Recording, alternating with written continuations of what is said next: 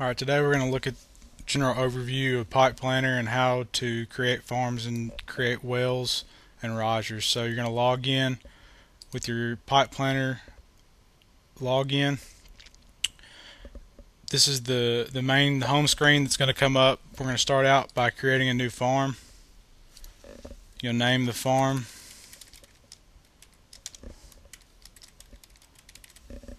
And then this is where we're going to initially add some wells and risers. We can go back later and add more or remove some or change anything about a well as far as flow or the location later on, but for this purpose we're going to go ahead and add a well. And we're going to zoom in through the map to the field that we're going to work with.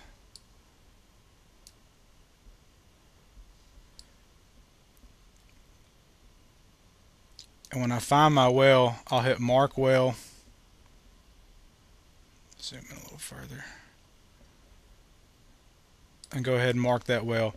You're going to give the well a name.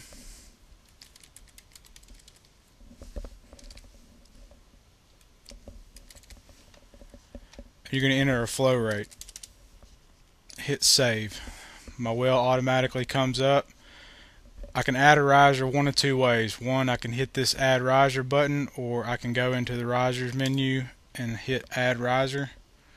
It's automatically going to come up with the only well that I have in right now. So I'm going to find my riser on the map,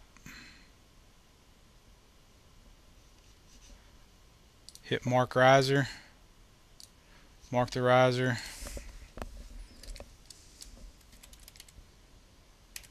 It automatically enters the flow rate.